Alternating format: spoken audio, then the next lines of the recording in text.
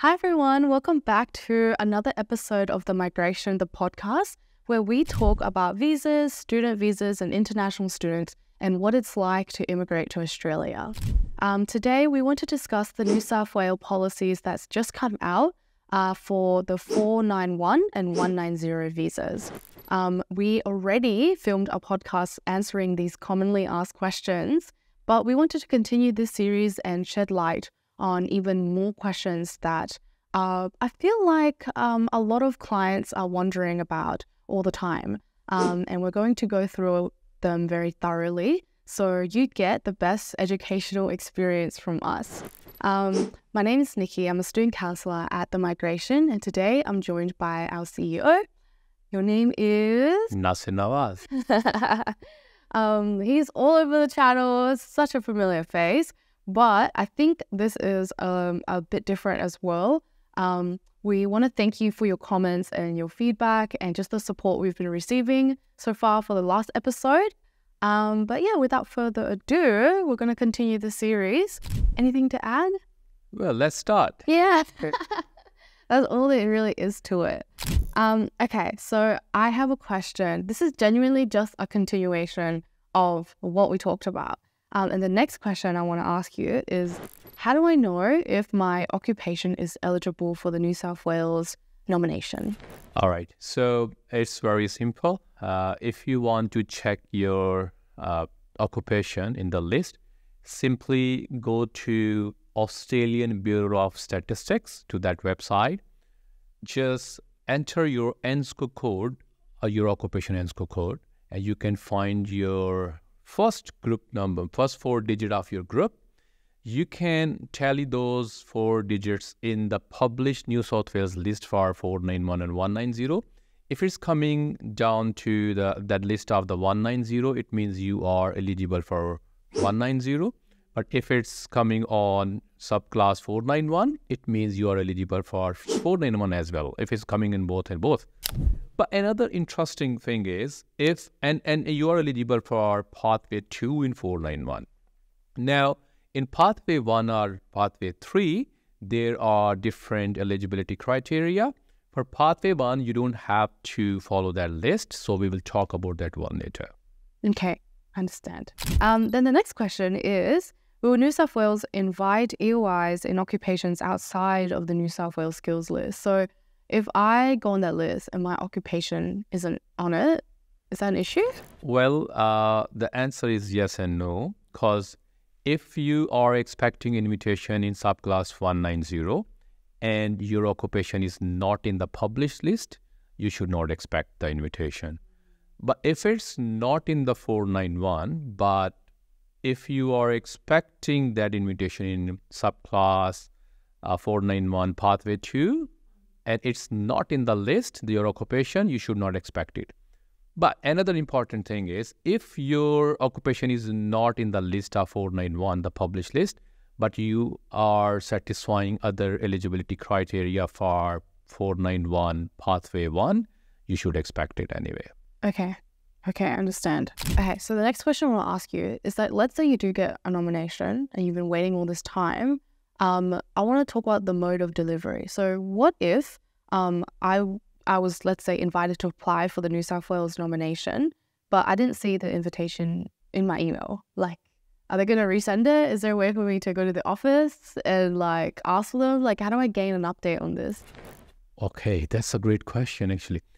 Let's say you've been selected and the government, New South Wales government, they have nominated you and they sent you the pre-invitation for subclass 190 or 491. But you have not seen that email. It was in your inbox, been sitting there for a while, and the link gets expired in 14 days. This is the instance where your email comes in your inbox and you haven't seen that.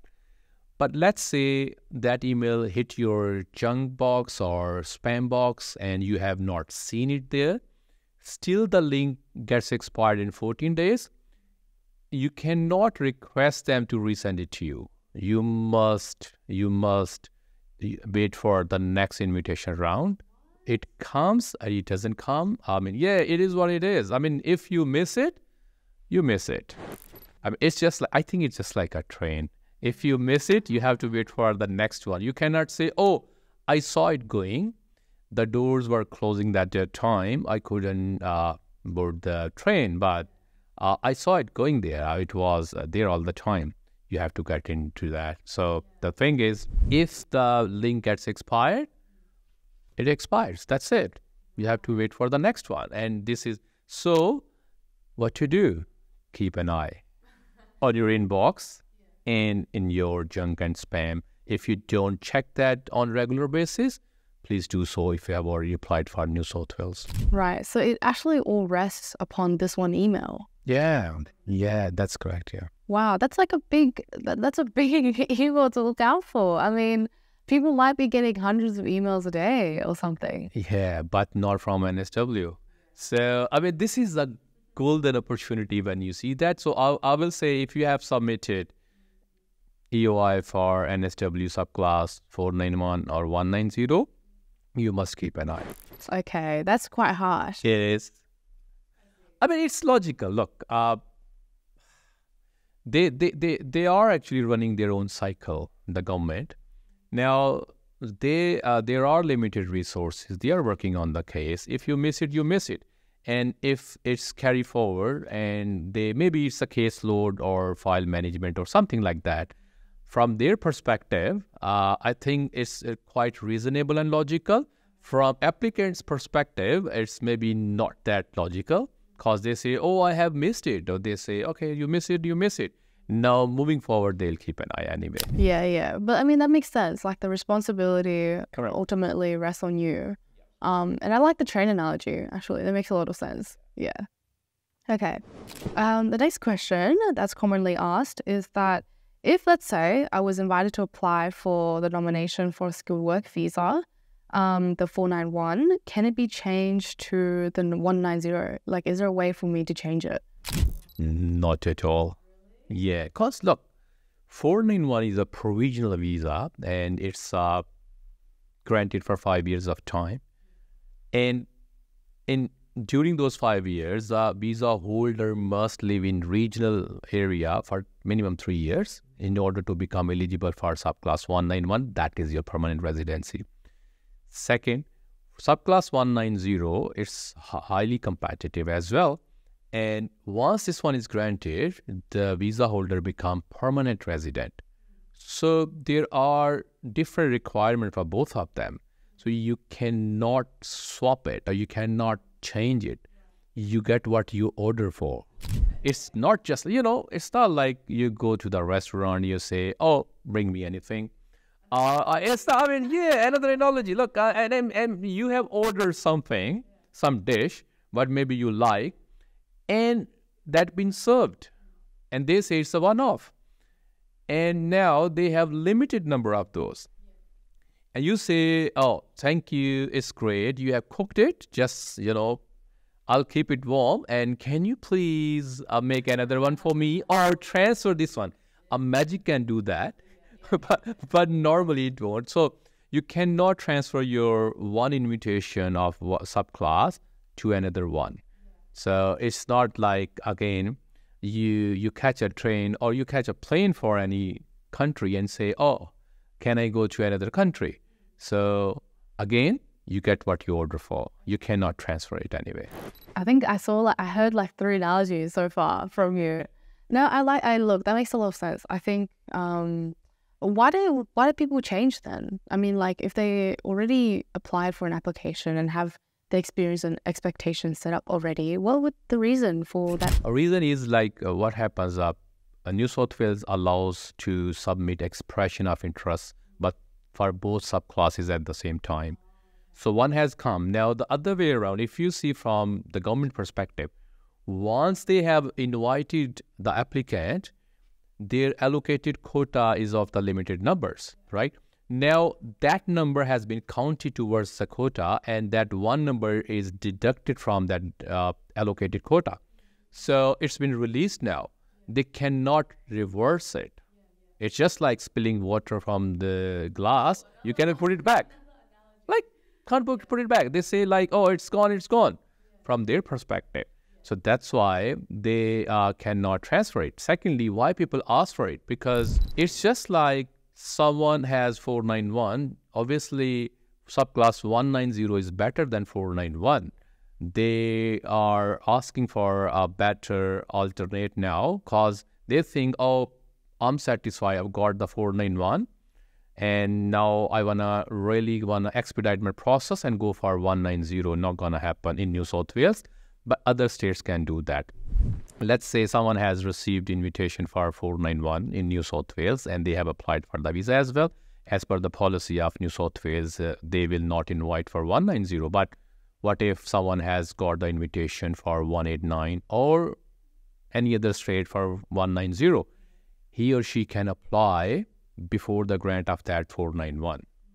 But once this 491 is granted, the visa holder cannot apply any other visa for 3 years of a time.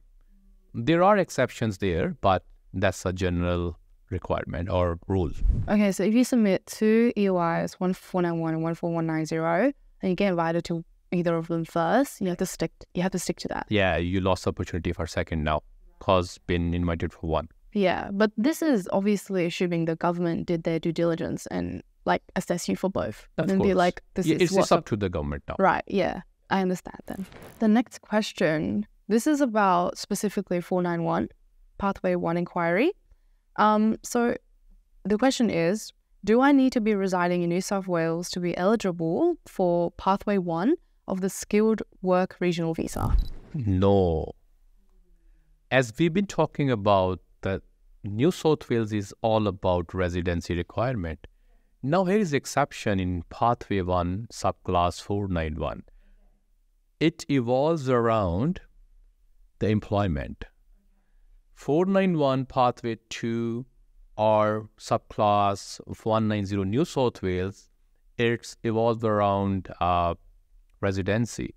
Now Pathway 1 says if you've been working for employer which is established employer in NSW regional area, you've been working in nominated or closely related occupation, you've been getting paid TISMAT, which is $73,150 gross as per the full-time job, which is 38 hours per week. And if you've been working for 20 hours per week, make it pro rata. And you've been working for one employer only, you are eligible for Pathway 1. And it does not say you should be living in New South Wales regional. It does not say you should be living in New South Wales either. So you can apply even interstate, but you must be working for established regional employer, nominated field, been getting paid as per the requirement, working for one employer, 6 months time, you can apply. So there is no residency requirement in New South Wales for subclass 491 Pathway 1. Secondly, there is no, you don't have to follow the published list for occupation of subclass 491 in New South Wales. It's open list. Your occupation must be either in ROL list or SGSOL list or MTL SSL list. It means applicant is not bound to follow the list published by the New South Wales. It can follow the federal list as well. Oh, okay. So if you're applying to interstate, actually the resident, in the first episode, we talked a lot about residency requirements, right? Like 3 months, 6 months, if you're offshore, onshore. But it actually doesn't apply to the Pathway 1 at all. Yes. So it's just that the 6 month is just for the employment. Yeah. Two things doesn't apply on subclass for Pathway 1. One, residency in New South Wales. Second, the published list. Doesn't need to follow that. So that's very subjective, but it narrowed down to the employment. Must be working for the employer, established one, who is established in regional New South Wales. So that's it actually evolves around that. So yeah, that's given priority. That's you can say center of this visa requirement. Obviously, the other requirements are attached to that. That's I mentioned before. And when you say established, what does it mean for the business? It means must have the established office premises, should not be working from home. It should not be home of the employer, should not be virtual office.